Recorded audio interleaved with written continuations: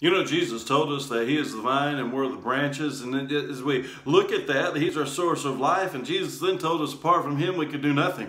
Yet in Christian life and Christian circles, so many times we say, well, you know, if we have the right kind of buildings, or if we have the right kind of programs, or if we have the right kind of preaching, hey, here's a great idea. Let's just get the right kind of music in there, right? The right kind of atmosphere. Friends, I want you to know, apart from Jesus, we can do nothing. And if we're not totally dependent upon Him, that's exactly what we're going to do, is absolutely nothing. Now, we could draw crowds and we could make a big show about things, but friends, apart from Jesus, nothing of eternal consequences is going to get done. Now, I'm all for doing things to the absolute best of our ability, but what we must do in every area of our life is be totally dependent upon God, because only God has the power and the anointing to truly get things accomplished.